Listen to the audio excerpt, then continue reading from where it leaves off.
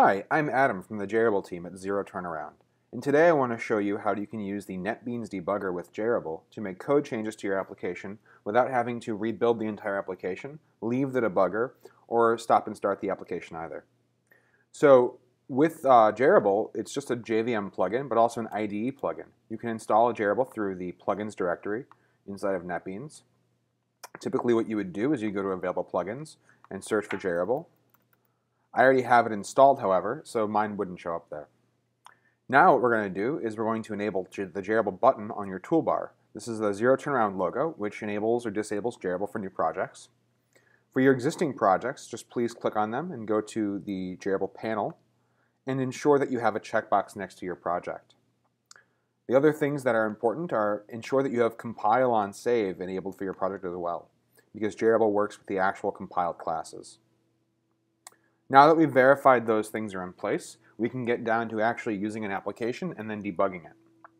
We are using the Working Set 1 application from the NetBeans Debugger tutorial plugin. This is a very simple application that's going to ask us to enter some numbers, and then it's going to basically tell us whatever the max of the numbers that we entered is. So if I just run the application without using the debugger, we can verify the application starts and builds, and now it's asking me for a number. You may notice the Zero Turnaround banner that starts up in your JVM when you have the Java agent from JRebel enabled. So here I'm going to enter 4, 6, and 2.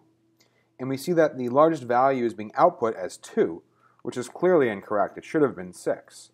So now that we've established that there is a bug in this code, what we can do is we can actually debug the application instead of running it. I've added a few breakpoints throughout the application that will be helpful for us. Now, when I hit debug, we see that we're starting up again, and I've actually added 2 watched variables, max and myArray. Max is going to be empty integer, and initialized to 0, and myArray is going to be a array with zeros in the 0, 1, and 2 positions. It'll be an array of length 3 of type int. So we can now start, debugging our application. We have our breakpoints. We're going to step into the get values inside of main. So we've stepped into get values. We see that we can verify that max is 0 and that myArray has zeros in all 3 locations. Now, what we have here is a scanner. It's a very typical way of getting input from a command line console. Enter a number. So I'm going to step again. Step. Okay, step again. Now we see that the output says please enter a number. Okay, so I'm going to type 4, step, step, keep going, and then I hit 6. Okay, and now we have filled. We can verify that we've actually filled the array. We can go back to my array now. We have 4, 6, and 2, so that worked correctly. Great. Now let's step out of that, and now we're going to step into find max.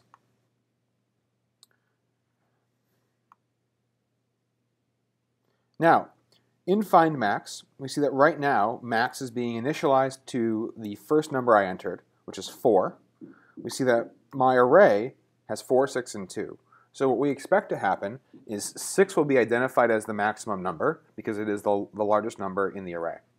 So if I step inside of here, we see that we're going to iterate over this over the array and set max to whatever the max should be from that array. However, we also see that this is the line that has the bug. This should be a greater than because we want to set it to the largest number, not the smallest number. And we can verify that this actually is incorrect by stepping. Okay, now we see that we are at I of 1, so we should be dealing with the 6 in the array. And we see that it stayed 4 in max. So now what we're going to do is we're going to change that line of code to greater than max. Now, if you just used the apply code changes method inside of NetBeans, which uses hot swap, you could make this change. But what if you had a much more complicated bug in your application, one that required you to refactor or add new methods? So we can do that as well with JRebel without having to leave the debugger so you can actually maintain context while you're writing your code. One thing we can do is add a new method and a new class. So let's go and add our new class to our demo package here. We're going to add a new class. It's going to be called the printer class. And the printer class is going to have a public static void print. And this print is going to take in a string. And we're just going to output that string using the handy NetBeans macro for printing, X. So I'm going to save this file. I'm going to go back into the main, and I'm going to define a new method down here to show you that we can actually change more than one class at a time. So I'll change this to void as well.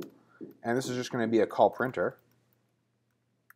And what we're going to do is we're going to call the printer class, and we're going to feed it from the printer class. The max is, and we're going to use the fact that max is statically scoped in this class that we can just call it like this. And we're going to then call our call printer here. Now, when I hit save, because I have compile on saved enabled, we see that JRebel picks up the class that got changed, and we have our reload message right here. Now, there's no reload message for the printer class because that's a new class. It wasn't previously on our class loader or in the JVM at all, so it can't be reloaded, it's just being added. Now, the way that JRebel works, we actually require you to cross a method boundary or a class boundary or something like that. So, because we can't recall the find max when we're already inside of it, we can use one of the more advanced features from the NetBeans Debugger. By going here, we can click on stack and pop the topmost call. Now that we've popped that call, we see that we're actually going to go back and hit it fresh. Now we're inside of find max. We see that max is 4, I is 0, and now we can iterate through this again. And now we see that because we're at I of 1, we're inside of the max equals because 6 is greater than 4. And we can verify that position 1 of the array is 6. So let's step again. Now we see that max is 6. So I'm pretty confident that we can now hit continue. And it's going to finish running the application. We see that the largest value is 6, which is our existing message previously. And our new class got called with the new method call and everything. So we were able to successfully, with JRebel, add a new class to our project. We were able to define a new method as well that called that class, and then use that inside of our existing application without having to leave the debugger, without having to do a full build of the app, and without having to lose our context or state of mind with what we're doing. I hope this has been helpful for you. Now, in this example, this was a very simple application. But JRebel can actually handle real-world enterprise applications, and we actually have integration written for over 80 frameworks.